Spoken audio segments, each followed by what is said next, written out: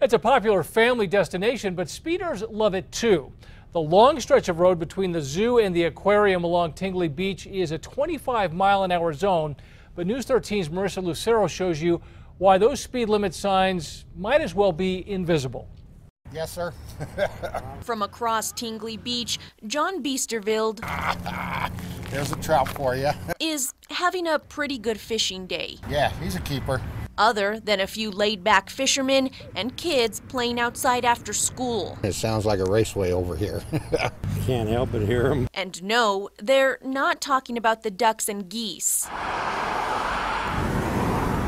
It's the lead-footed drivers along the nearly 2-mile stretch of Tingley Drive from 8th Street to Central, where the speed limit is supposed to be a mellow 25. Easily 30, 40, 50 miles an hour. Easy, all day long. We used the gun on a couple dozen drivers. No one was doing the speed limit.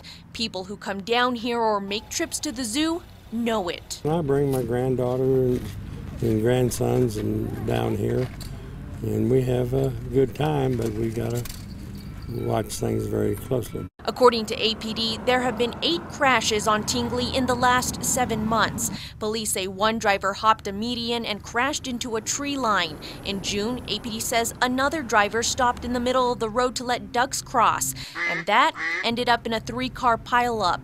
When News 13 took a trip down Tingley going 25 miles per hour, we got passed by an SUV in a double yellow zone.